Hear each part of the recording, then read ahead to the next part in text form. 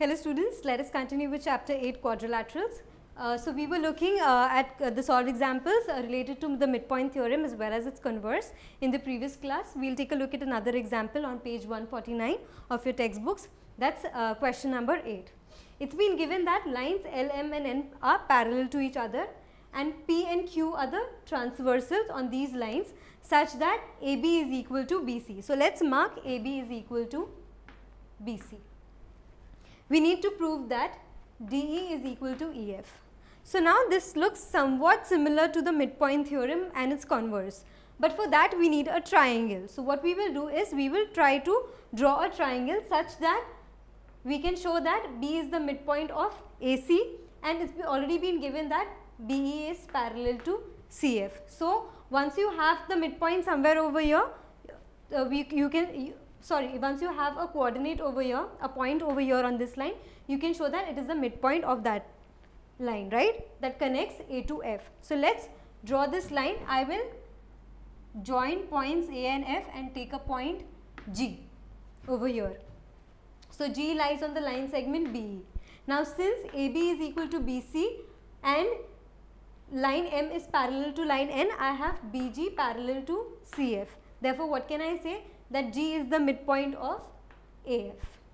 Now, if you look at this triangle now, which is upside down, we have proved that this side is equal to this side and M is parallel to L or L is parallel to M. Therefore, GE is parallel to AD. Therefore, by the converse of midpoint theorem, I can say that E is the midpoint of DF, which implies that DE is equal to EF. Simple sum, let us go ahead and prove it. So first I will write my construction. Join points A and F such that point G lies on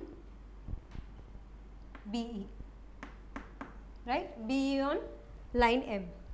So now I will start with my proof. So let us first go ahead and prove that BG is parallel to CF.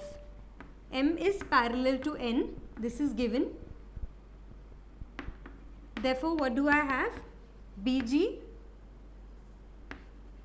is parallel to CF. Why? Because B and G lie on M and C and F lie on N, and already M and N are parallel. Therefore, let us mark this as 1. So now in your triangle ACF, in triangle ACF, AB is equal to BC, this is given, and I have BG parallel to CF, this is from 1. Therefore, what can I say? Therefore, G is the midpoint of AF. I will say converse of midpoint theorem. And let us mark this statement as 2.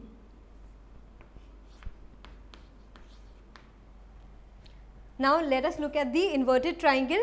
We need to first show that EG is parallel to AD. So first I am going to say that L is parallel to M. L is parallel to M. This is given. Therefore, what do I have? AD is parallel to GE. Why? Because AD, A and D lie on L and A and D, and G and E lie on M. So let us mark this as 3. So now in your triangle FAD, in triangle FAD, I have G is the midpoint of AF from 2. Also AD is parallel to GE. This is from 3. Therefore, what do I get? That E is the midpoint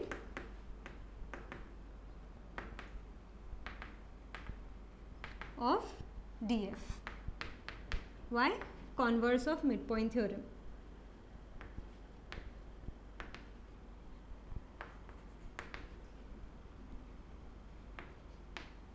What does this imply?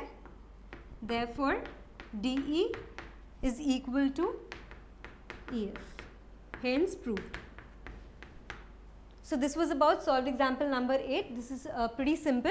Now we will take a look at the exercise 8.2 related to the midpoint theorem and its converse, and all that we have learned in the chapter quadrilaterals in the next class.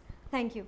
Hope this video increased your knowledge. For more such videos and a completely free educational content, log on to www.epathshala.org or visit our ePathshala YouTube channel.